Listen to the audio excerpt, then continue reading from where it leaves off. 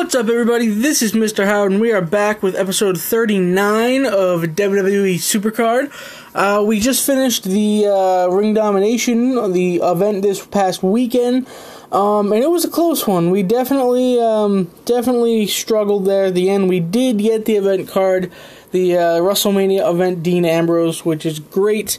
The Road to Glory next week is going to be an interesting event because I'm trying, like I said, real hard to spend as little if I could spend nothing at all, that would be great, but I did end up having to buy a couple bouts at the end of this event, and it is what it is, but I did get the Ambrose, and that WrestleMania single Seth Rollins is a great card as well. I don't think my deck changed any. No, my Ring Domination deck is the same. And if we go ahead and look at the Money in the Bank deck, I put the Roman Reigns in there, which I believe he is done. I tokened him on power and then on toughness. And we also got those two new WrestleMania cards let's see. We got Dean Ambrose and Seth Rollins. So, we have King of the Ring going, but we're really not trying much. I put a couple cards in there just to train up, including the Ambrose. So why don't we just play a Money in the Bank match, and we can go from there. We already have gotten one Money in the Bank Roman Reigns, as you saw, and it looks like we'll be able to get a second one. I have to go and see how many more days are left. I didn't catch that, but we're definitely on the fast track to getting a pro. So power, toughness. Let's see. We have 3 WrestleMania pros, so we're gonna need to use We'll use John Cena on that Dolph Ziggler. That will be good. And then we will it'll be a speed charisma matchup, so we'll use Daniel Bryan on Stardust. And then we can just use our 3 WrestleMania pros. So we'll throw that Roman Reigns in there. I need to go and update I need to go log out and log back in. The pictures not showing up correctly again. Hopefully they'll fix that graphical bug in the next patch. And then we'll go against The Rock, I suppose. Nakamura's charisma should be more than enough to keep him from winning. And then we'll use Andre the Giant on the WrestleMania Daniel Bryan, which is a great card. I'd love to have The Rock and Cena as well, but I look at all the singles I have, and I assume I'm going to be getting pros soon. But there's a lot of cards in the WrestleMania tier, and you don't really realize that. I went and looked at the Supercard spreadsheet on the subreddit, and there's a lot of WrestleMania cards. There's a lot. So I don't plan on getting pros as fast as I initially thought. We do have the team event up. It starts in about 30 minutes. It looks like they patched the glitch where you can back out and kind of get a glimpse of who the cards are, so no one knows. We can go ahead and look at our team deck. I put in... Oh, you know what? I'm going to have to switch. I was thinking this was the Road to Glory. So I'm going to go ahead and put my better cards in. So I don't look like an ass. Put Nakamura in. I'll take... Well, I mean, it doesn't matter. She's not going to even be in here. But maybe I'll leave my Ambrose in for a little while. I don't know. Does anyone else have any? I don't want to be the only one. Well, Ryan has a WrestleMania single in there, so maybe I'll leave him in, and if anyone asks me to take him out, I will. Just because he'll be trained up much quicker that way. And he's a good card to use, at the beginning, so maybe we'll just do that. If we switch over to my second account, this was even more rough of a ring domination this weekend, but I did get the Seth Rollins, which is good. My ring domination deck has been updated now. I have a full ring domination deck of WrestleMania cards or better, and I haven't trained the Seth Rollins up yet, and I don't believe Reigns is finished quite yet, but I am making progress. It was definitely a rough event, but I'm really, really trying to get myself to a good point with that. So we're going to be going for the Survivor card on this account, and I mean, I don't really know if we're going to be able to go for a WrestleMania card in the future or not. Let's see what, so I have, so I have those 2 WrestleMania cards in there. We're starting to get more WrestleMania cards in the deck, which is good. But I mean, it could be a little better. Like, we have a couple divas that aren't great. I know some people put in lower divas, but that's something we'll be looking to improve upon in the future. Why don't we just go ahead and play a Money in the Bank match on this account as well. I'm doing the same thing. I have a King of the Ring going, but I'm not really trying too hard in it. I mean, I'm really just kind of training up the cards that I just got.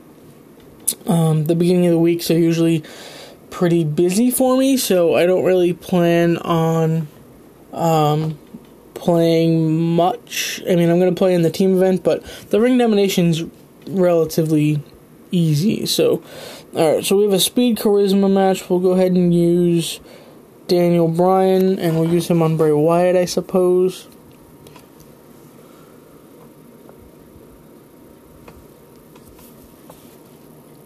There we go. And, I mean, Mondays, we're going to have Monday Night Raw tonight, and I got to go to the gym, and I got to do some other editing for other videos that I'm going to be releasing, so I'm just going to kind of play in and out, use up my bouts for the team event, and, then we will just kind of go from there, I suppose. I just don't really feel like playing for, or grinding for energies, at least not until, the weekend event that comes up Thursday. So, alright, so we got Power Charisma. And I did get a legendary fusion Finn Balor. If you see that picture on my Survivor Balor, I love the picture. So that is great. Let's see, Power Charisma, Toughness Charisma. I'll use my Reigns on that Lesnar, because that'll give me a nice gold briefcase. And then I always have that extra edge at the end if I need him. So then we'll use Balor on Wyatt.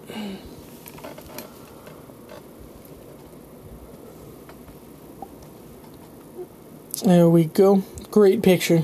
All the fusions have pretty good pictures.